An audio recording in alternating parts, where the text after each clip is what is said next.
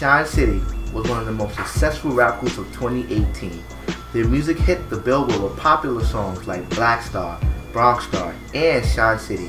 They were set to be the next Migos. But what happened? Come with us as we dig deeper into what really happened to Shine City.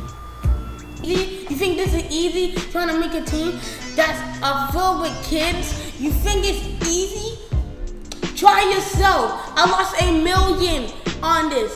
R2BX and D-Pro stole their bandmate's track and released their hit song, Mac and Cheese, which went platinum.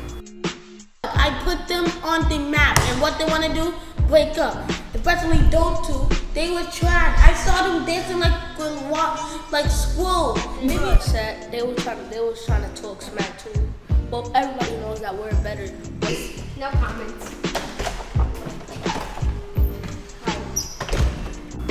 After hearing the track 6 Nas and E Drizzle realized they stole their beat, the controversy flooded social media and diss tracks were released by the groups and other celebrities like Drake, Pusha, Remy Ma, and Nicki. We were all making our own song, and the song was called Mac and Cheese.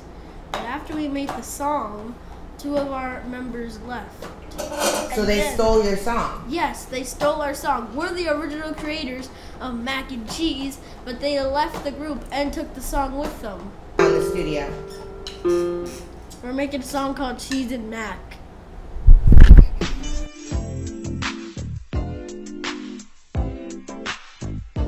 I'm really mad because we were going up, we were making all that money.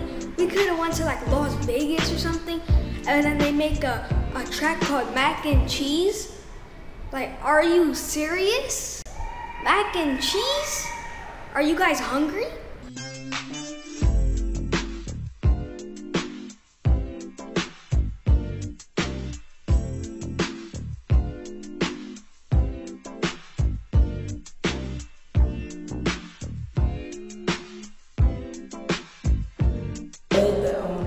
That my fans are supporting me, so yeah. What's your new album that you're working on?